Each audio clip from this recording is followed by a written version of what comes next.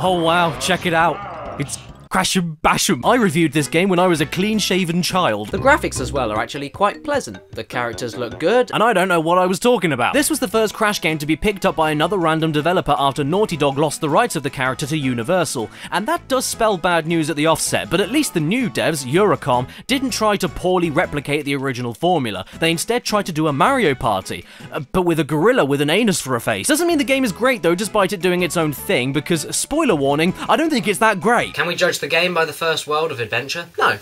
We can't. Ignore him. Now, even though Crashly Bashly is a party game, if you're all by yourself, you can indeed play a single-player adventure mode. Ooh, get you. And in adventure mode, I decided to pick Cortex because when he's running, his hands turn into a canary. But you can't call this an adventure without a story. I mean, what do you think this game is? Hiking? So the intro cutscene clues us in on what's going on. In the most basic of terms, Aku Aku and Uka Uka are having an argument, which almost leads to the worst boxing match of all time because none of them have any arms. Prepare to fight! No, Uka Uka. The ancients would not allow it. Ah, do you know what? Aku Aku is right. Yeah, we've never done that before at all. No, we don't fight because the ancients won't let them do it. No, not even once. Don't want to piss off those ancients. Oh, by the way, who are the ancients? You know what's even weirder about this, though? The first line spoken in this cutscene is, How many times must you be told? You cannot defeat me. So why does Uka Uka even try to fight Aku Aku after all of that? Why give him the ancients excuse? You both can't hurt each other. Aku Aku said so. Do you have memory loss, Uka Uka? Can Wood get Alzheimer's? Anyway, after this, Aku Aku has had enough and is about to bring the thunder. This bickering can go on no longer. Or he's gonna sound like a fed-up mother. And logically, just like when you catch your own kids bickering, there's only one way to settle it. Illegal cage fighting! Yes, instead of settling this tiny squabble between themselves, these omnipotent and all-powerful masks decide to steal their supposed friends and pit them against each other until only one is left alive. And Crash is A-okay with it. What is he doing? And so, by winning a random set of battle party games and fighting boss levels at the end of each warp room, your chosen character must beat out the competition for the glory of their own mask that forced them into this horror, and this somehow proves how great they are and who wins this pissy little argument. Even stranger though is that since I picked Cortex, I'm fighting for the evil side, and yet the boss levels are all the same if you picked the hero side. Even Uka Uka says in the boss cutscenes, You must first meet an old friend. So if they're old friends, why are we fighting the bosses? If the bosses are evil and friends with Uka Uka, including the final boss, doesn't that mean that the evil side already wins this argument by default? What's going on? Why are we fighting them?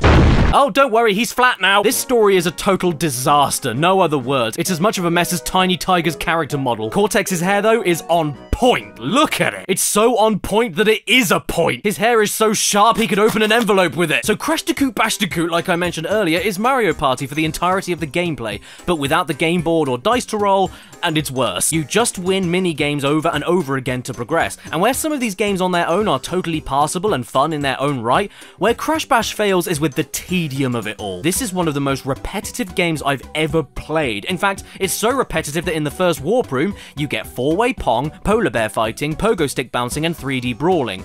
And then in the second warp room, you get 4-way Pong, polar bear fighting, pogo stick bouncing, and 3D brawling. Foon! Sure, there's an additional game mechanic added in for the copies, but they're still copies. They feel exactly the same to play, and many of these minigames are copied up to 3 times throughout the adventure mode in different warp rooms, with nothing but a different coat of paint. And that's not all. Get this, in order to unlock the boss battles from each warp room, you need a certain amount of trophies. And no, your wife doesn't count. To get the trophy on one of these levels, you need to win the minigame in question, not once, not twice, but 3 times. And this isn't a best out of 3 system or anything like that. The game keeps on going until anybody in the match wins 3 times, meaning that you could potentially replay the level 9 times in a row in order to win just 1 trophy. And that's assuming you even win on the 9th attempt. La-di-da-di-da-di-da! So you get the 4 trophies from Warp Room 1, unlock Boss 1, and then think to yourself, God damn, I can't wait to see something new. And then, oh dear, Warp Room 2 has exactly the same minigame styles you just did,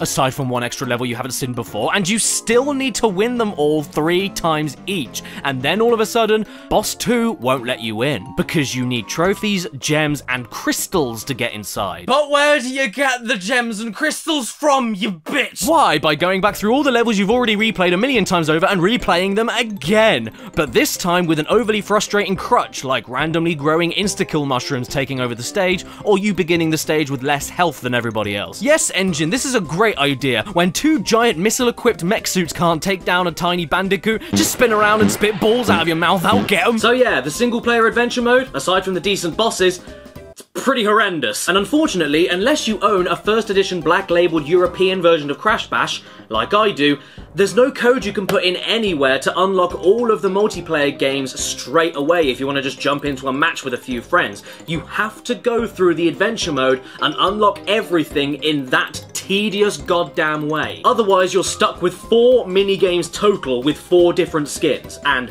that is it. Unless you have a copy of Spyro 3. Yes, stay with me. By holding L1 and R2 on the title screen for Spyro 3 and pressing square, you get access to a hidden Crash Bash demo. And then, if you type in a specific code on the title screen of the demo, you are then granted access to a cheat menu, where you can not only manipulate and change basically everything on the screen, but also have access to nearly every single level, fully multiplayer compatible and all. You are missing a few of the final minigames and you only have 3 bosses to pick from, boss 3 of which apparently being Homer Simpson.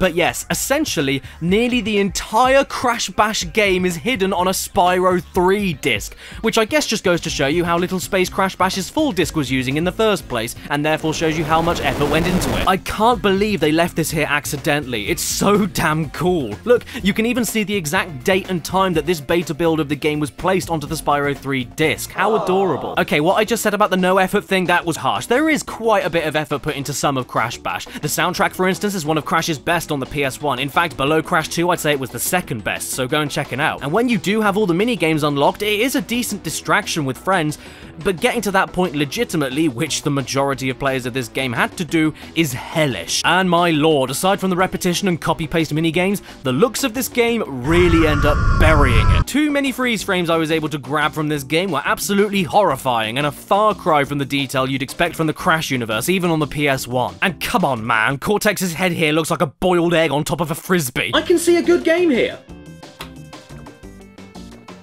But it's not in there, and that's probably the saddest thing. Oh, I don't know. Maybe if I shout at it, it will be better. Oi!